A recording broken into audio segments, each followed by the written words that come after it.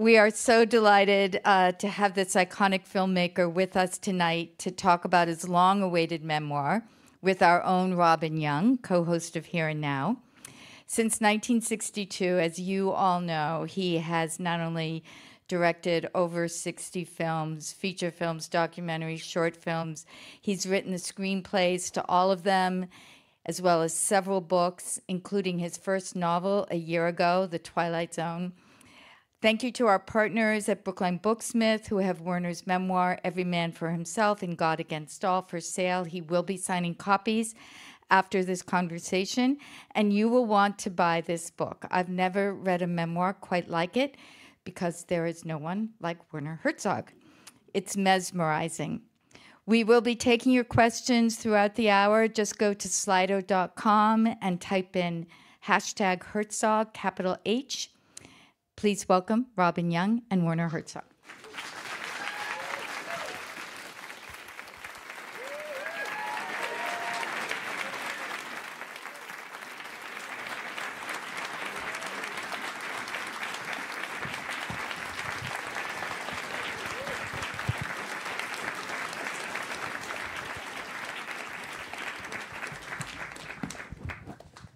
It's going to take us a second to get set up here. We have our things. I've had a chance to spend some time with Werner, delightful time, prior to speaking with all of you. And one of the things he said to me was, oh, well, you know, I'm kind of over films. But here's what I'm going to say to you, Werner. We're not over your films. So I am going to talk something about the films as well. But you are a poet who just happened to make films, you say. Well, in a way, as I'm sitting here, let's focus on writing and poetry. It's strange because for decades now, at least 45 years, I keep preaching to deaf ears that I'm a writer. And I published, for example, Off Walking in Ice, when I traveled on foot from Munich to Paris, because my mentor, an old Jewish woman, was dying in Paris. And I said, she's not going to be allowed to die. I will walk up against it. She didn't know that I was coming on foot, and I knew she would be out of hospital. So, and when this book was published, I said, my prose is probably going to outlive my films. And I'm totally convinced that there's something of intensity in the style, in my writing that is different from what I do in movies. Well, it is obviously captivating you, and I will say, this book is just stunning. How many have read it? Or I know you're getting signed copies. Oh. No, in for a treat. It's only out since Tuesday. Oh. So well, that would have been a quick read.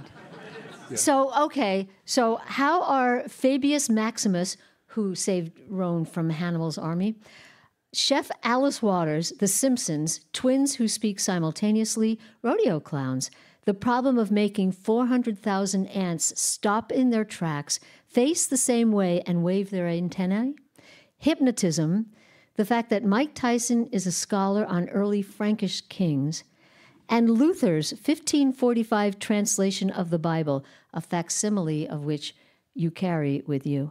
These are all in the same book. I mean, it's just, like head exploding. Yeah, it's just life.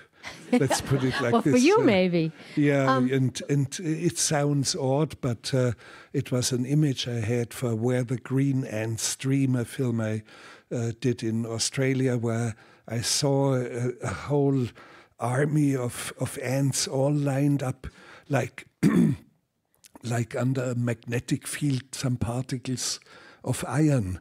And they all are aligned, and they're all facing all of a sudden, and they freeze in position.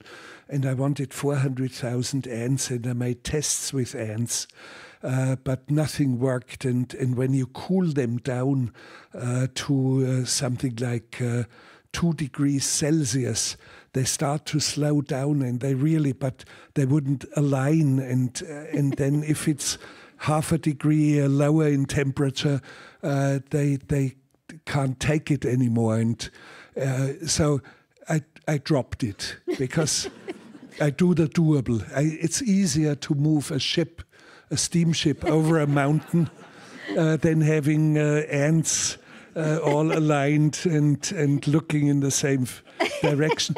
But it was a serious. It's not that I'm joking. It was life. It was a project. It was a vision. And sometimes they cannot be fulfilled. And sometimes I thank God on my knees. I can write and I can explain it in a different medium. And that's what the beauty is about poetry. You, by the way, are serious about all of that, everything I just listed. But let's just a little bit of the biography, because I loved reading about how this all started. You were born in Munich in 1942.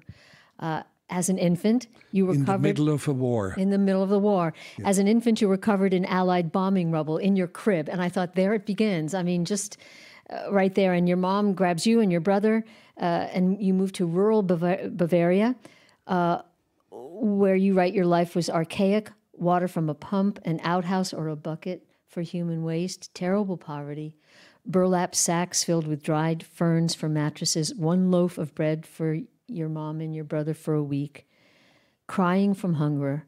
But also you write, it was a magnificent time. Yes, for all the children who grew up in poverty in post-war Germany. And we always have this attitude to look at these children in ruins, playing in ruins and commiserating them.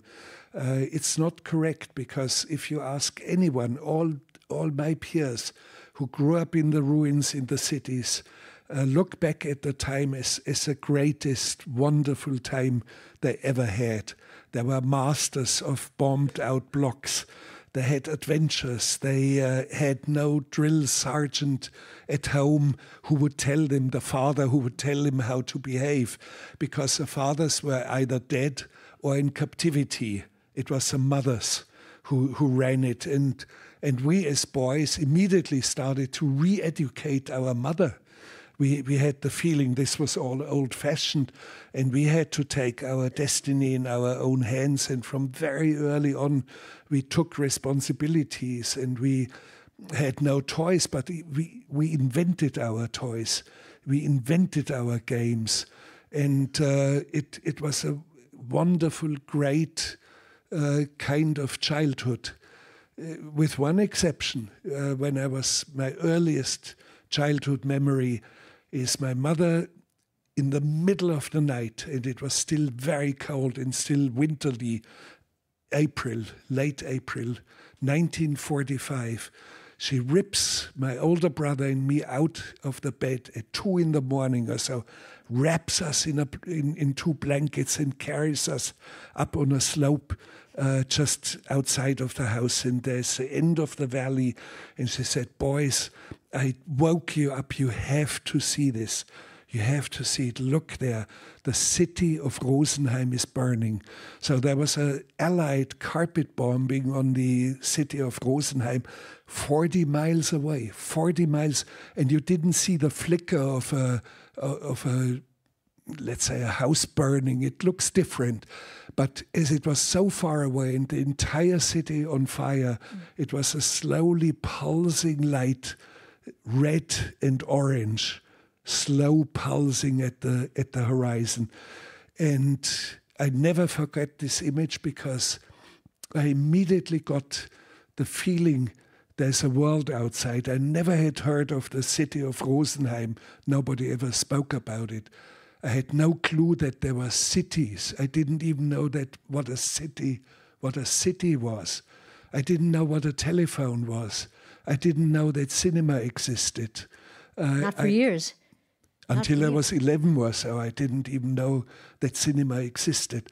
So, but my first memory, I knew there was a world out which was foreign and dangerous, and there was such a thing as war. It was awesome also to see it, and this sense of awe and this sense of discovering never left me. Well, it was one of several scenes like that you just lay them out. There was Sturm Sepp, a giant of a man. He was bent at an angle from carrying a tree. Farmer Stiegel Hands, who could lift the end of a truck with his Mr. Universe muscles. In a fight in a bathroom that you watched and all the men in the village watched, he rammed a man so hard into a toilet, the man's brow cut off and fell over his eye. You saw a bicyclist attacked by a stag in heat.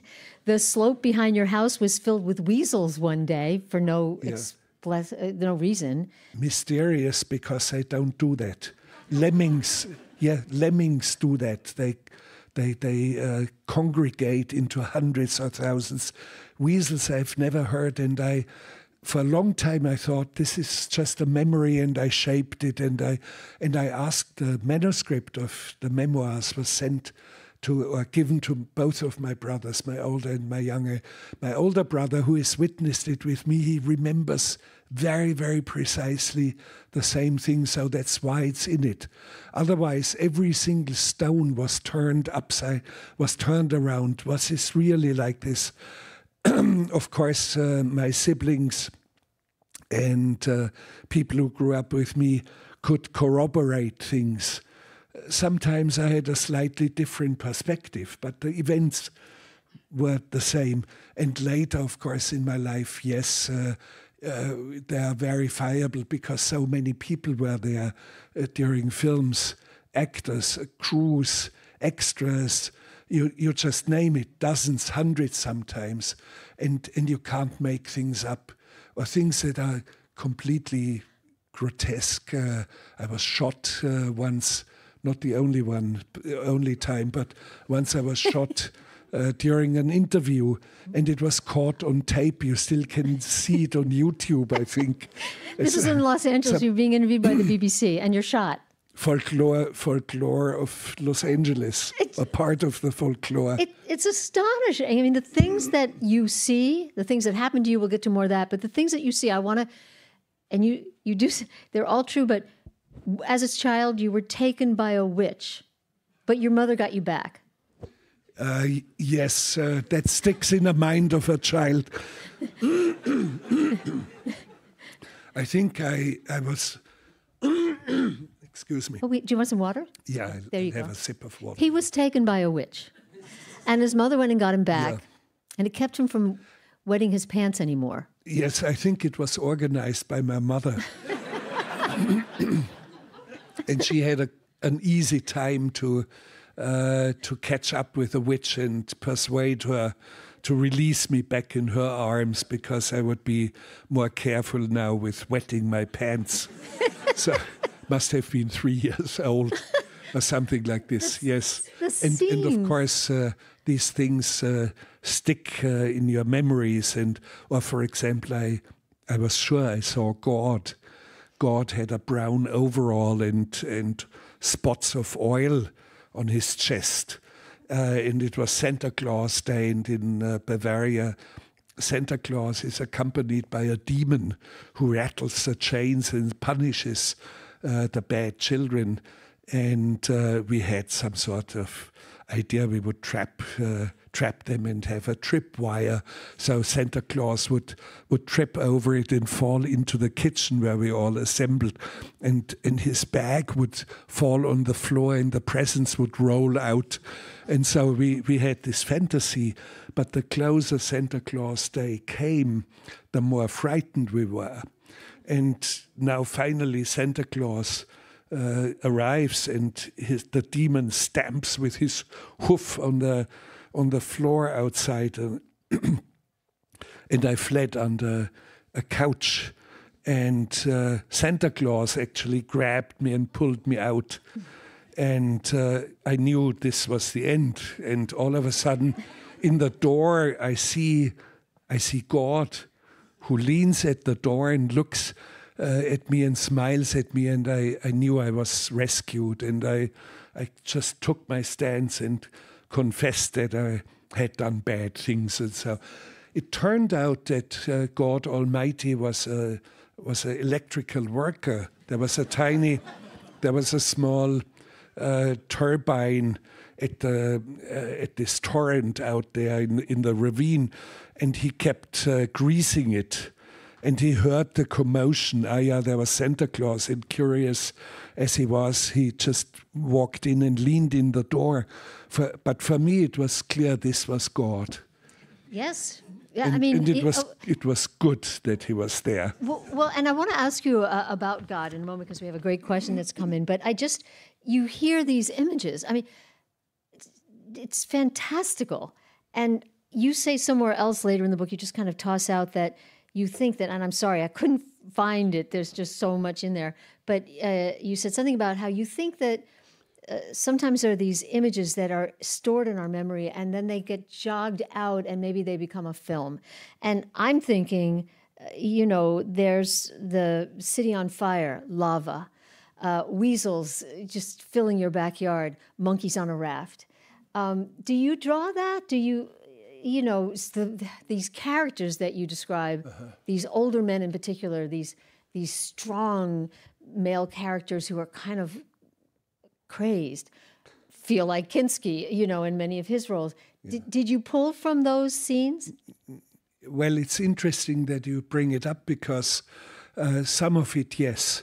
But what you described now had nothing to do.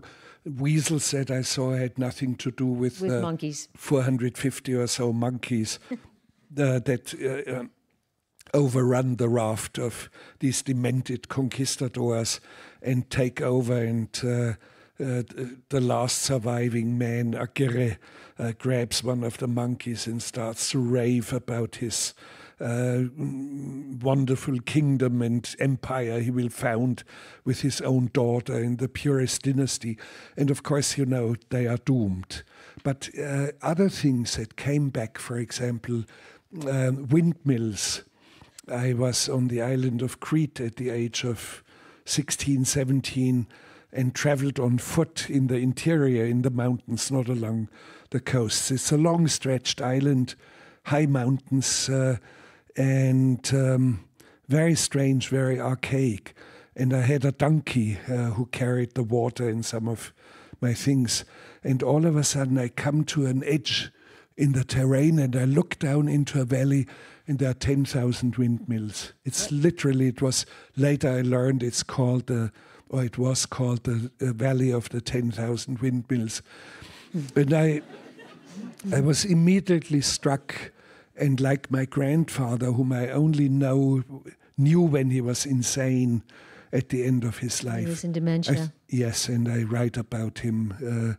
And I thought, this is too early. I'm too young for being insane. And then I heard some creaking sounds, and I somehow collected my thoughts, and I took a closer look and actually climbed down, and there were really windmills. They were for irrigation of water. And now I carried this image for a long time in me, years.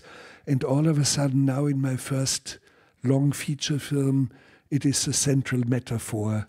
A German soldier who is wounded and is put on a quiet island where he doesn't have to face combat anymore. He becomes insane at the moment he sees these windmills on a reconnaissance trip. And yes, these things appear. And you had so many of them. I mean, it's just astonishing the things you saw. It's just astonishing. But you were talking about, you thought you saw God. And of course, we have the title of the book, Every Man for Himself and God Against All, which is the German translation of the title of the film, The Enigma of Caspar Hauser. And we have a question from someone in the audience, especially given this time that we're in this week. Yeah. Do you believe in any higher power or spirituality, or do you truly believe that all gods are against us? Well, I'm not here in a confessional, so, but I did have a very deep religious phase when I was an adolescent. And I converted to become a Catholic against all odds, because I knew church hierarchy was a problem, church history in particular a problem, with witch burnings and with Spanish Inquisition and so on. And I had problems with some key dogmatic questions. And still it somehow dwindled away and left me, but I felt a void of something sublime, of something more transcendent. And just to abbreviate, yes, I became a Catholic, but I'm not religious anymore. However, there's a distant echo in everything I do, in all these books, for example. There's something which touches something sublime, touches something like a distant echo. And the way landscapes are described or situations, I'd like to give you a proof. I just published a book before my memoirs, which is called The Twilight World. And I just read to you the very first passage. The night coils in fever dreams. No sooner awake than with an awful shudder the landscape reveals itself as a durable daytime version of the same nightmare, crackling and flickering like loosely connected neon tubes. From daybreak, the jungle has twitched in the ritual torches of electricity. Rain. The storm is so distant that its thunder is not yet audible. A dream? Is it a dream? A wide path, on either side dense underbrush, rotting mulch on the ground, the leaves dripping. The jungle remains stiff, patient, humble, until the office of the rain has been celebrated. The office of the rain has to be celebrated in the jungle. So you have the notion of something of like creation in it. You have it in titles, for example, Aguirre, The Wrath of God, and in many other titles, all of a sudden God appears, and I don't know why and how. And I had a public discourse not long ago, and it had the title Ecstasy and Terror in the Mind of God. It's a beautiful title, and you really get curious. And I didn't disappoint anyone. Yeah. Well, and by the way, this is why you get a little irritated when you are compared to German romanticists. And I hear you clearly, because this seething, wrathful jungle and just the danger that lurks under most of your films. Yeah, that's not romanticism. It's true, and you can see it, for example, in a documentary by Les Blanc, where I'm after some catastrophic things happened. We had 2 plane crashes. My camp for 800 extras was suddenly attacked because a border war between Peru and Ecuador broke out, and it was burned to the ground. This is the making of Fitzcarraldo. Making of Fitzcarraldo, and my leading character became ill. Jason Robards was flown out to the States and was not allowed by his doctors to return. And Mick Jagger, who was on the one of the actors, a main sidekick of the main character, and I wouldn't stop him and hold him because he had to go on a world tour with the Rolling Stones, so I lost him out of the film. And I had to take it, every single thing. And then 2 days after another catastrophe where 3 of our people were shot with very long arrows, 6 feet long arrows, a man through the throat, a woman into the abdomen, and 3 arrows, and wounded in a way that you couldn't transport them any further. And I helped in operation on the kitchen table in the jungle, with one hand illuminating with a torchlight the abdominal cavity of the woman who was operated, and with the other hand spraying with a mosquito spray the clouds of mosquitoes away. So, and 2 days later, Les says, speak about the jungle. And I say, well, out this jungle is not erotic, like Kinski always says. It is obscene, and it's chaotic and hostile. And I see collective murder and asphyxiation and fighting for light in the jungle. And I keep ranting against the jungle. And when you hear that, you know that man is not romantic. No. And I would like to give you another little proof. Please do. Conquest of the useless. I was back at the location where we pulled the ship over the mountain, and I arrive at the village where a tiny native village of Machigengas, and found 2 of the men who, at the time I was doing the film, wanted to kill Kinski for me. And I had a conversation on camera with them, and I describe how I returned into the village. It was midday and very still. I looked around because everything was so motionless. I recognized the jungle as something familiar, something I had inside me, and I knew that I loved it, yet against my better judgment. Holy shit, yes, that's a... Then words came back to me. It's very funny. Sometimes you probably have this experience that you have a melody going in your mind and you cannot get it out of your system. And you wake up next morning and the melody is still there. And you drive in the car and it's still there. So I continue here. Against my better judgment. Then words came back to me that had been circling, swirling inside me through all those years. Hearken, heifer, hoarfrost, denizens of the crag, will-o'-the-wisp, hogwash, uncouth, flotsam fiend. Only now did it seem as though I could escape from the vortex of words. Something struck me, a change that actually was no change at all. I had simply not noticed it when I was working there. There had been an odd tension hovering over the huts, a brooding hostility. The native families hardly had any contact with each other, as if a feud reigned among them. But I had always overlooked that somehow, or denied it. Only the children had played together. Now, as I made my way past the huts and asked for directions, it was hardly possible to get one family to acknowledge another. The seething hatred was undeniable, as if something like a climate of vengeance prevailed from hut to hut, from family to family, from clan to clan.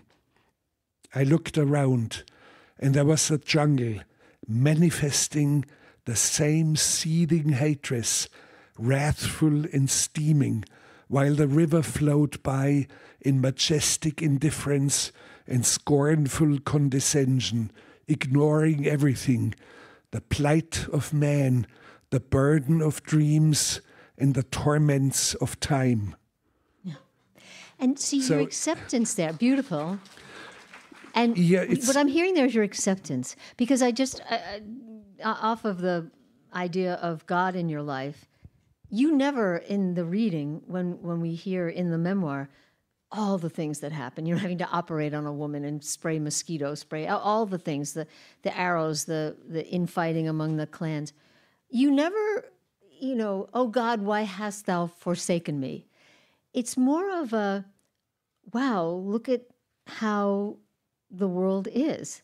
Yes, and always with a sense of awe. And with a sense of awe. I've got a question here. Sense of awe is always the beginning of poetry. And somebody asks, with all of the bleakness that is in your work and that you were just describing, how paradoxical, also a sense of wonder and hope. How do you maintain that sense of awe? Well, it's in me. How can I describe it? It has always guided me. It has always been a driving force, or the epicenter of my prose, of my poetry, has been this sense of awe. In cinema, similar. But let's forget about movies. They are only a distraction now. Well, actually... But how did it come? Because my brothers don't have that. They grew up with me. The same poverty, the same experience, the same post-war years. But they are different, I don't know. So I recognized that at an early age, very early age, and it was a very dense few weeks at the moment where I decided to convert to Catholicism, at the moment I started to travel on foot, at the moment when I somehow knew I was a poet and there was a duty out there. So it's a sense of duty, because I could see things that others did not see, and I could articulate it. So that's what carries me. When someone asked you, what are you at one point, I can't remember what they wanted you to be, maybe film. You said, no, I'm a soldier. That sense of duty. Well, yeah, when people are pestering me, like once I was called by the Whitney Museum, they wanted me to participate with an art installation for their Biennale, and I said I have a very suspicious attitude to contemporary art. If you just look at the art market and the manipulations, there's something wrong, profoundly wrong. And I have other arguments against all this. So, and they said, yeah, but you should be interested, because aren't you an artist? And I said, well, I don't feel like an artist. And yes, but you're an artist. And I said, no, I'm a soldier, and hung up.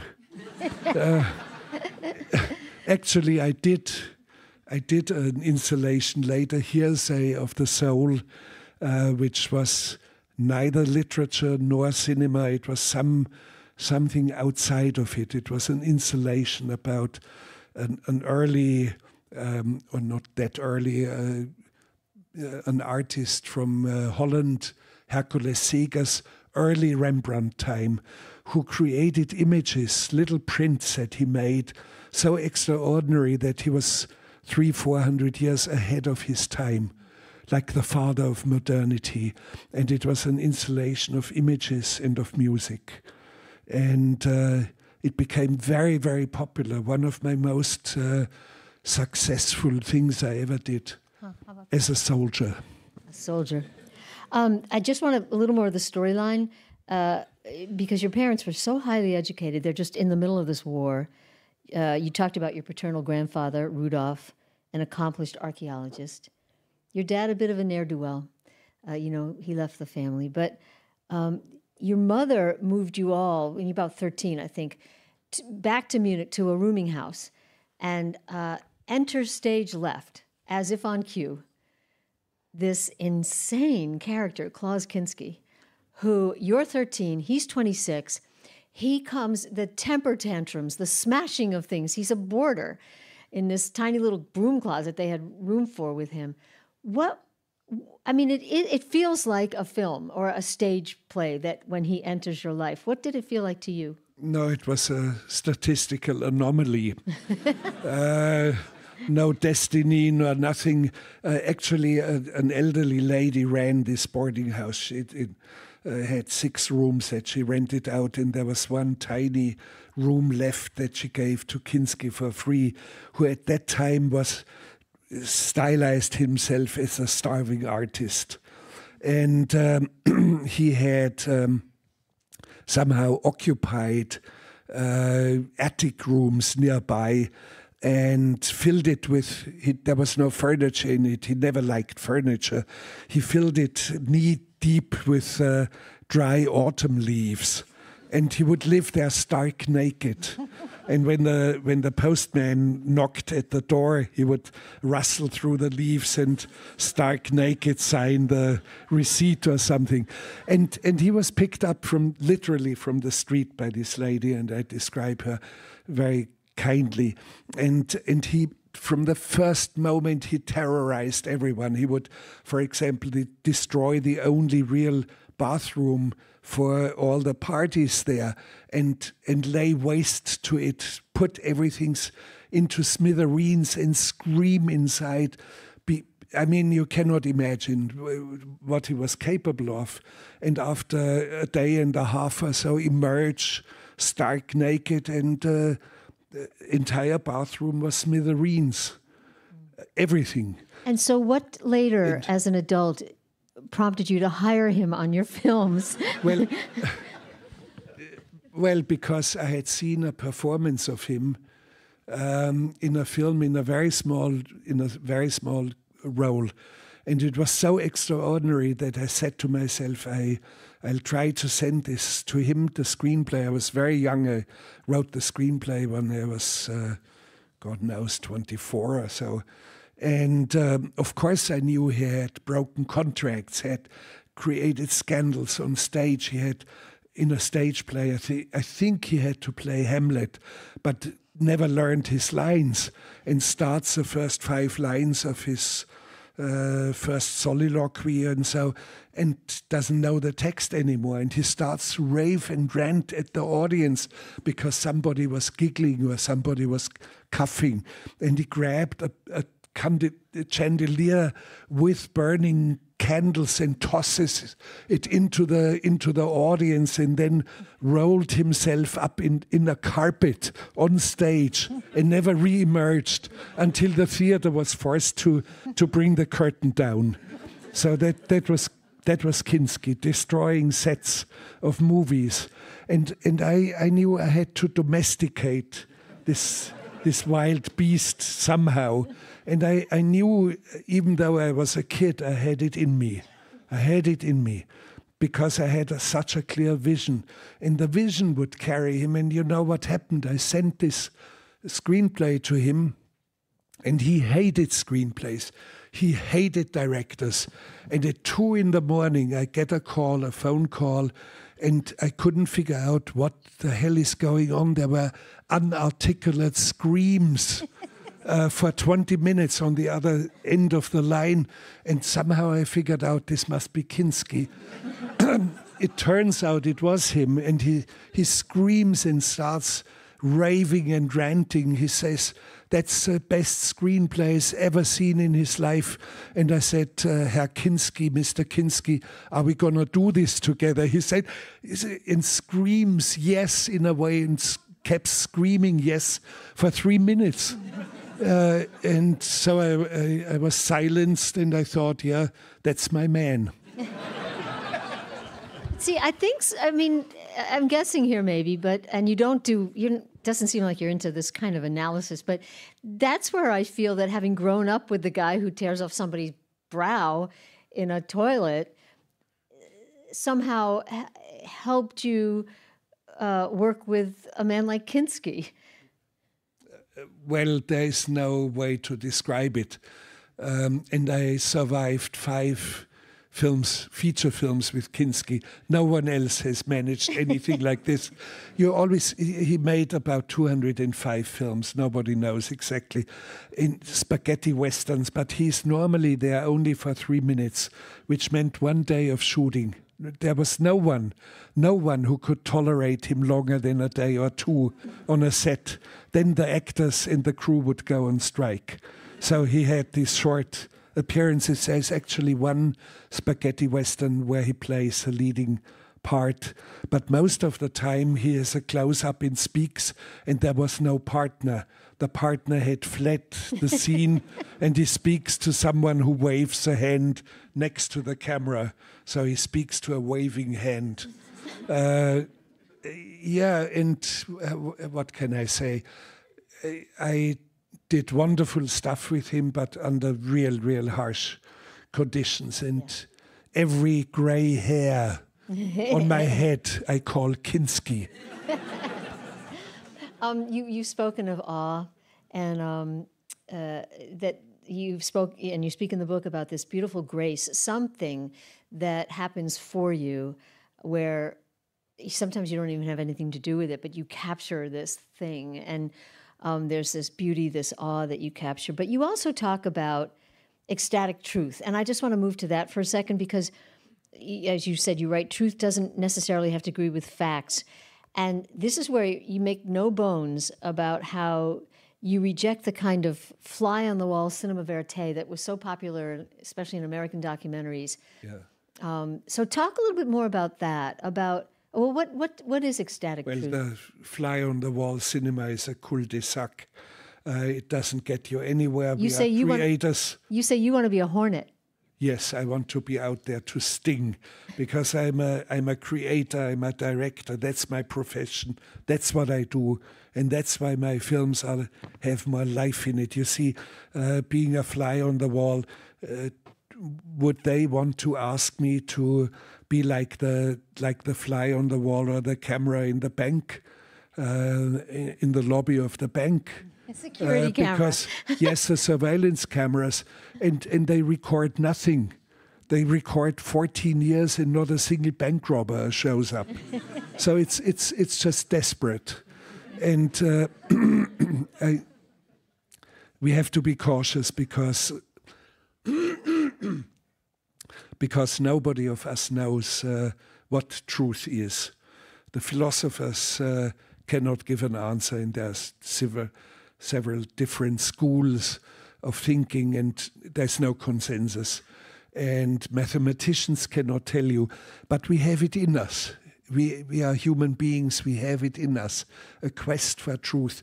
And somehow we know in which vaguely it must be somewhere out there.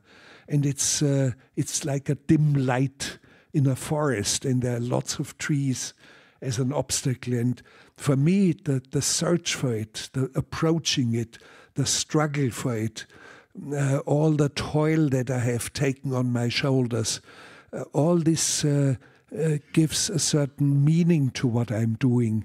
And it's a quest for truth. And of course, touch the term truth only with a pair of pliers. And I always thought, why is it that facts quite often do not really illuminate you? And my example has always been the book of books would be the Manhattan phone directory, 4 million correct entries, every name correctly spelled, every phone number, every address correct, but it doesn't illuminate us. We cannot read it. And there's something else in poetry. You stylize, you touch deep into our sense of language, deep into something that echoes all poetry of human beings. There's something in us, and all of a sudden a book starts to illuminate you, a film starts to illuminate you, and only because you are departing from fact. And what I do quite often in documentaries, for example, I stylize, I invent, I rehearse. It's all a no-no for cinema verite. It's abhorrent for them, and yet the films I have made have a different inner light that shines in the audience for a long time afterwards as well. And of course, I change facts. And there's a wonderful saying by a French writer, André Gide. He said, I modify facts in such a way that they resemble truth more than reality.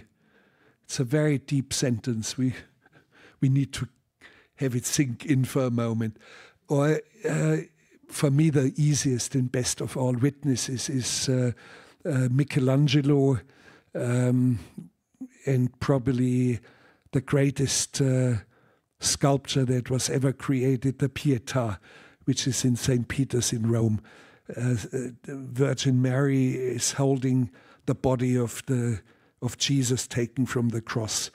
When you look in the face of Jesus, a 33-year-old man, a tormented face, and when you look in the face of his mother, the mother of the 33-year-old man is 15 years old, maybe 17.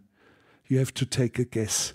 So my question is, did Michelangelo try to give us fake news? Did he try to lie to us? Did he mislead us, cheat us? No, of course he did not. By modifying the facts, by changing the facts, he gives us a deeper insight into the very essence of the man of sorrows and the Virgin, his mother. And I feel so relieved that I have a witness on my side, somebody as if he had grabbed me under the arm and helped me out. Well, we have a question from the audience. What is, though, the relationship between your notion of ecstatic truth and madness? You know, I mean, the madness of standing on the rim of a volcano, the madness of pulling a steamship up over the No, it mountain. is not man. Every grown-up human being, men in particular, should move a ship over a mountain at least once in his or her life. Yeah, but please, I didn't give an answer to this. What was the question? What is the relationship between madness, the sublime, and your notion of ecstatic? Oh, well, we have to be careful because madness, people think I must be mad doing things that others don't do. But in the film business, in the film industry, I truly am the only one who is clinically sane. All the what else you see is kind of mad or stupid or not very healthy and not very sane. I would be very cautious because when we speak of the ecstasy of truth, it is more like a feeling like late medieval mystics had in their faith, an illumination. And ecstasy means in ancient Greek ekstasis, to stand outside of yourself, to step outside of yourself and experience the world or God or faith in a way that you cannot do otherwise. You have to be ecstatic to experience and to become illuminated. So it has these connotations in it. And I can't really explain it that much further. We don't have the time. By the way, after this book, after the memoirs who were published only 2 days ago, I wrote yet another book, which is called, it has a good title, The Future of Truth. And in this future of truth, which is furious storytelling also, but there is a chapter about the ecstasy of truth. So I go more into detail there. Does ecstasy include pain? I'm thinking of Not some of the... Not necessarily, no. Well, here's some of the things that have happened to you, and this is a short list. You mentioned that you were shot doing an interview in Los Angeles. There was also dysentery. You were in civil wars. And by the way, we mentioned that you were shot, and then just minutes later you turn around and rescue Joaquin Phoenix from a car accident. He's hanging upside down in the car. So just in the space of a few moments, you have those two experiences. But you're stranded in a blizzard on a mountain. You almost drowned. The New York Times reviewer, Dwight Garner, calls you the world's most grandiloquent crash test dummy. Yeah. But is pain part of the ecstasy or Not no? necessarily, because I'm a professional. And you see the New York Times reviewer, he was just stunned and puzzled, and I think really dazed and confused. And he's coming here in a few weeks. I'm going to ask him. Beautiful, yes. And please tell him that he says, he did a stunt in a theater like a stuntman. I have a sequence of photos. What happened is I wanted, during a staging of an opera, during the overture, I wanted to have the curtain open, and all of a sudden, a stage worker apparently falls from very high up, and it was a mountain, a cliff of a mountain, and on the floor, with dry ice, clouds, and somebody falls bang through and disappears in the clouds. That's what you wanted. That's what I wanted. And I wanted the conductor to hesitate for a moment, and the audience would be puzzled. Was this an accident? What the hell happened here? So in the theater said, no, this is too dangerous and we don't have money for a stuntman. I said, let me try it. Maybe for the opening night, for the premiere, I'm going to do that stunt. And we got a huge air cushion. No, I'm not a fool. Like stuntmen in Hollywood, they use very large air cushions. And I had myself lifted higher and higher up and dropped down. And at the end, from really high up, from something like 50 feet, 45 feet high, I come down and I kind of sprained my neck a little bit. In that moment, I said, no, this is not doable. It's stupid. I'm not doing it. And if your guest here soon, tell him if he wants the photos, the photo proof, a sequence of photos, I can send it to him. Well, I don't know if you guys The disbeliever. I actually thoroughly enjoyed the review because he's just so incredulous. At one point he says, so go ahead and, I'm paraphrasing, go ahead and read Werner Herzog's new book, but check for your wallet. Because he just thought, can this be true?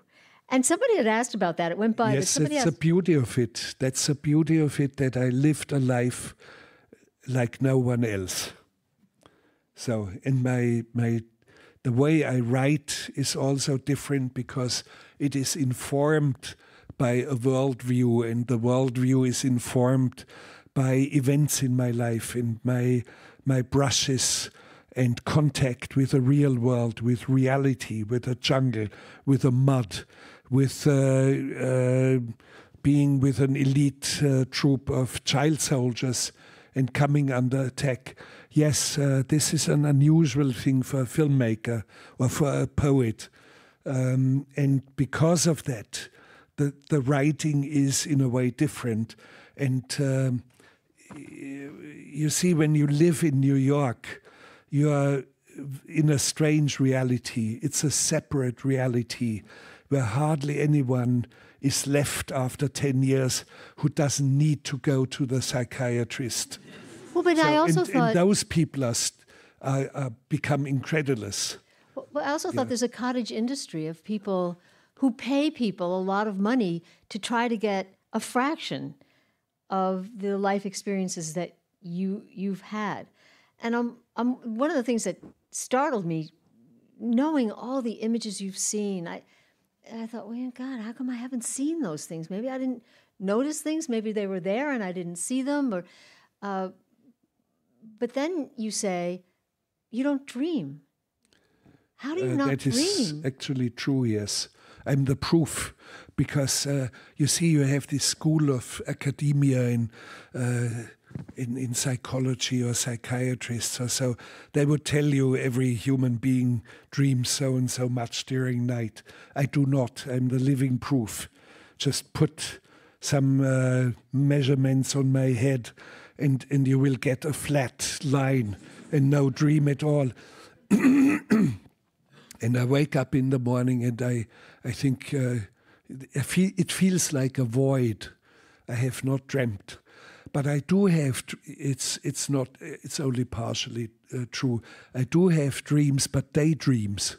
And in particular, when I travel on foot, when I walk on foot over, let's say, a long distance, I don't know, 1,000 kilometers or so, I walk through whole novels.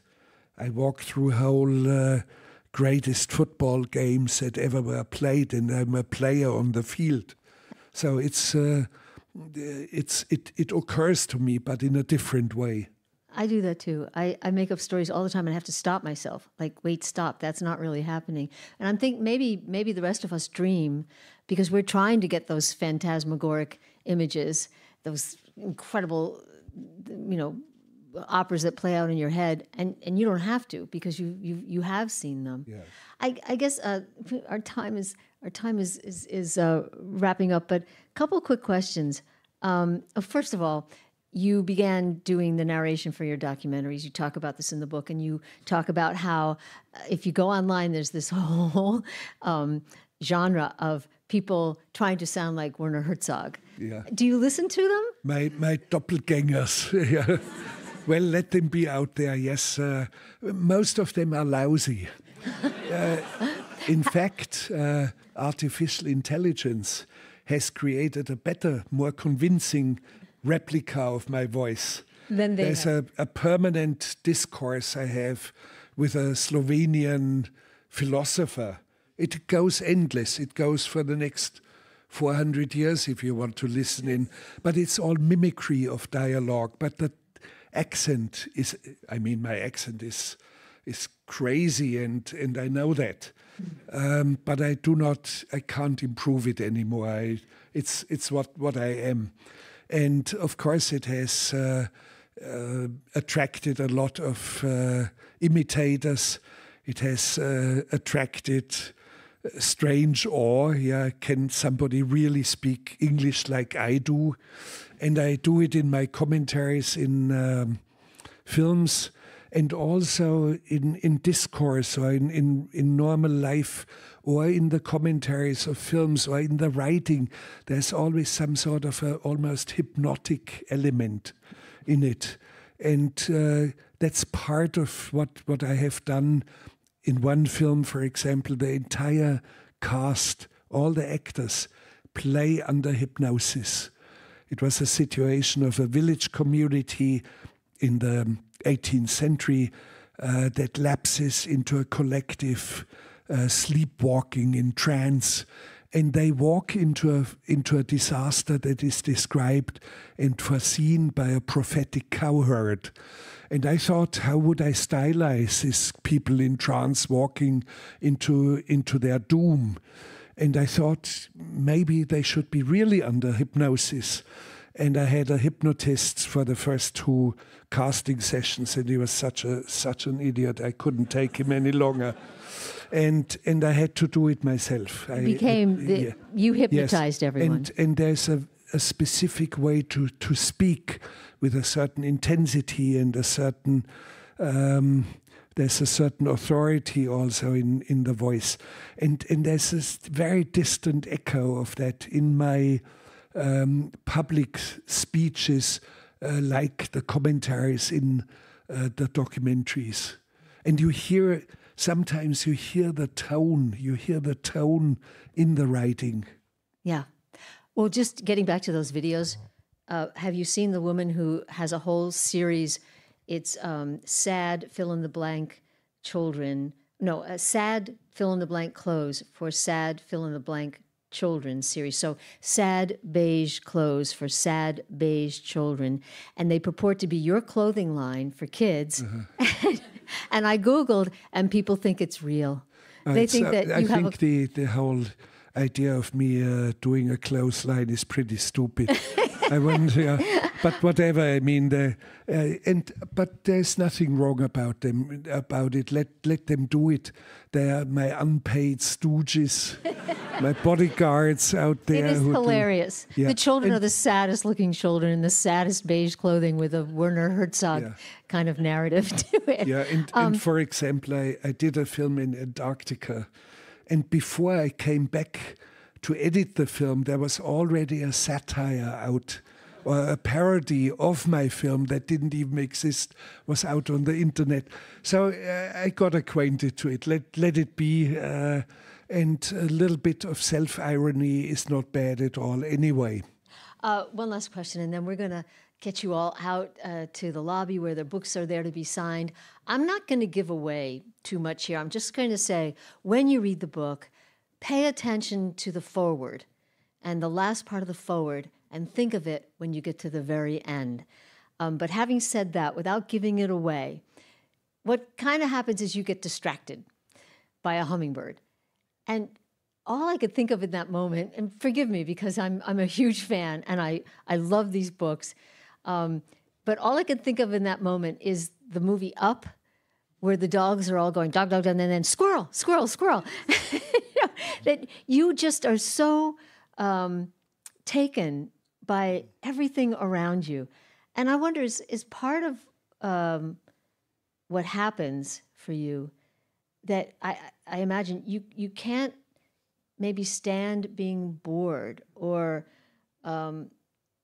afraid of being normal in some way? No, I don't know what normalcy is. No. I believe I'm the most normal of them all.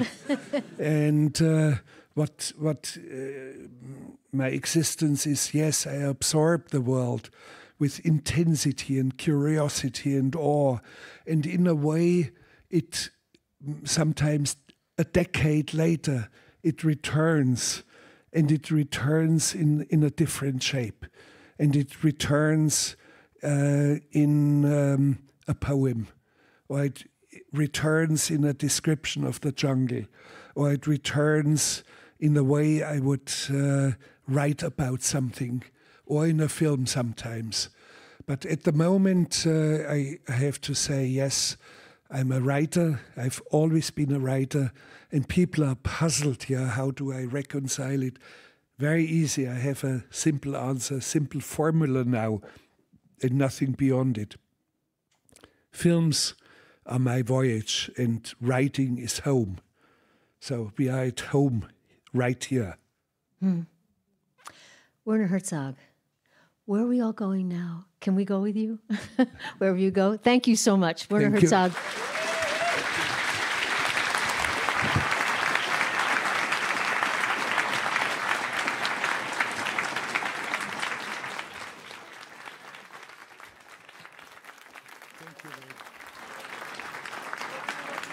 Books in the lobby. I think there's going to be a line. Thank you so much. That was fascinating. And if you do want to see Robin interview the aforementioned New York Times book critic, Dwight Gerner, please sign up for our newsletter for all things happening. He's coming on November 7th to talk about his memoir.